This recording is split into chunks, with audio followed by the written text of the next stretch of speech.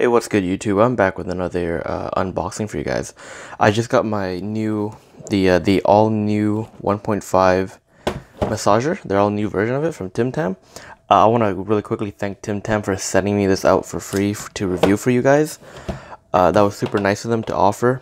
And yeah, I'm just gonna get. I was actually about to open it, but I realized I should turn on the camera and do it on camera. So crack into it really quick.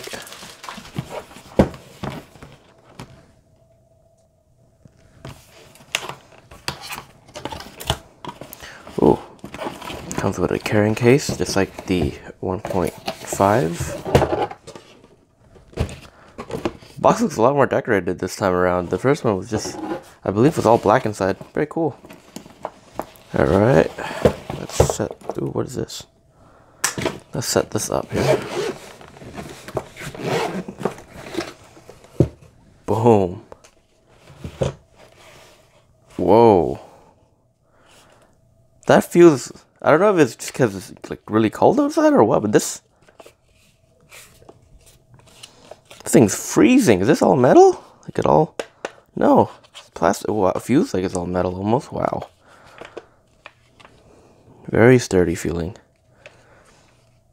Okay, so here's the massager itself.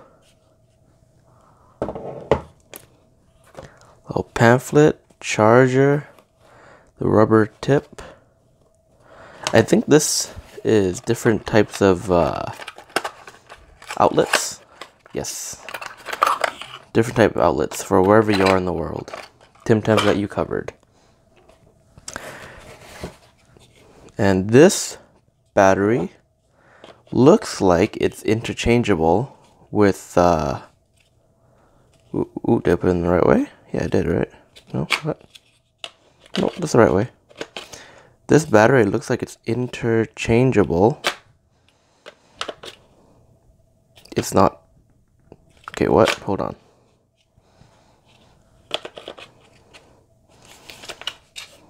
Is it just really, I don't want to like force it in. Oh, okay, there we go. Really stiff. How loud is it?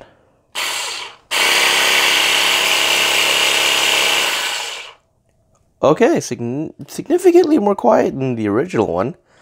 And it seems like it has one touch. Oh, there we go. Okay. Very smooth actuator. It's a little greasy. I noticed all their devices when I first opened it, it's greasy. I think it's just like them lubing up all the components, I think that's normal. But wow, this thing looks awesome. So yeah, there's the quick little unboxing.